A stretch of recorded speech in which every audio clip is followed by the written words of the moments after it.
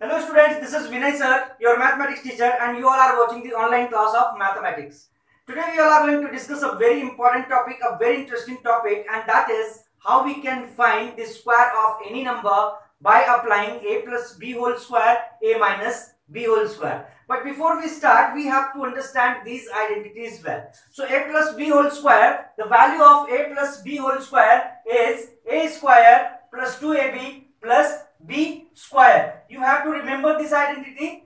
The same way, a minus b whole square is a square minus 2ab plus b square. So we are going to apply these identities to find the square of the given numbers. Okay, so first example that I have taken here, that is 43 square. So students, this 43 square can be written as 40 plus 3 square, or we can write it as 50 minus 7 whole square. When we are writing 40 plus 3 whole square, we have to apply a plus b whole square to find the value of 40 plus 3 whole square. If we are writing 50 minus 7, then we have to apply a minus b whole square. We are going to apply a plus b whole square here. Okay, so this 43 will be written as 40 plus 3, where this 40 will take the place of a and this 3 will take the place of b, and we know that the value of a plus b whole square is a square plus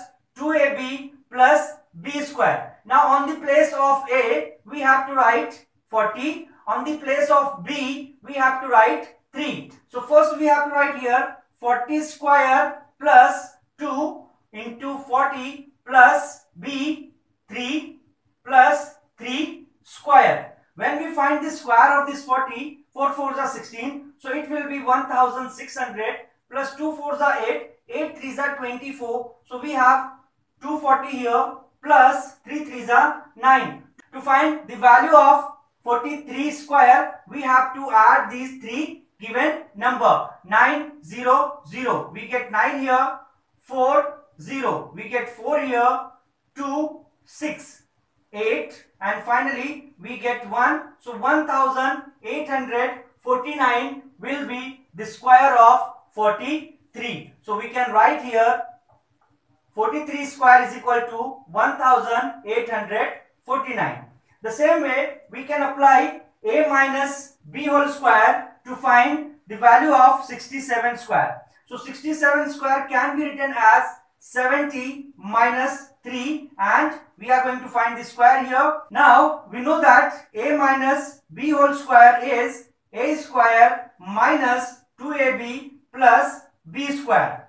At the place of a we have to write 70, at the place of b we have to write 3. So 70 whole square minus 270 into 3 plus 3 square. When we find the value of 70 square, we get 7 7s are 49, so 4900 minus 2 7s are 14 and 14 3s are 42, so 420 and 3 3s are 9. Okay, we have to subtract this 420 from 4900. Okay, so 0 will be subtracted from 0 and we get 0. 2 will be subtracted from 10 and we get 8. 4 will subtracted from 9, 4 will be subtracted from 8, so we get here 8, and 4 will be written as it is plus 9. So this 9 will be added to 4880, so we get 4889. So this 4889 is the square of 67, so we can write here 4889. Let's see the next example, and the next example we have 93 square. So this 93 square can be written here 90 plus 3 whole square. Okay, we can write here a plus b whole square is equal to a square plus 2ab plus b square. Now at the place of a we have to write 90, on the place of b we have to write 3. So 90 square plus 2 90 into 3 plus 3 square. When we get the value of 90 square, 9 9s are 81, so 8100. 9 2s are 18, 18 3s are 54. Okay, so we have 540 when we multiply 9 here.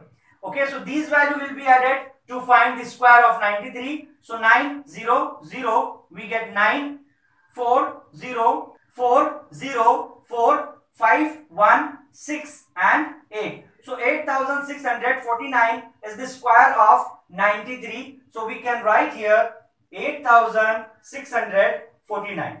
Okay, the same procedure we have to apply with the next number, and the next number is 98 square. This can be written as 100 minus 2 whole square. Okay, first we have to write the square of 100 minus 200 into 2 plus 2 square. When we find the value of 100 square, we get 10,000 minus 2 ones are 2 and 2 twos are 4. So we get 400 plus 4. This 400 will be subtracted from 10,000 and we get 9,600 plus 4. These two value will be added and we get 9,604. So this 9,604 is the square of 98. So we can write here 9,604. Okay students, so I hope you all have enjoyed this video. You can apply these identities to find the square of any number. Okay, so keep practicing, keep learning, stay safe, stay at home. Thank you so much.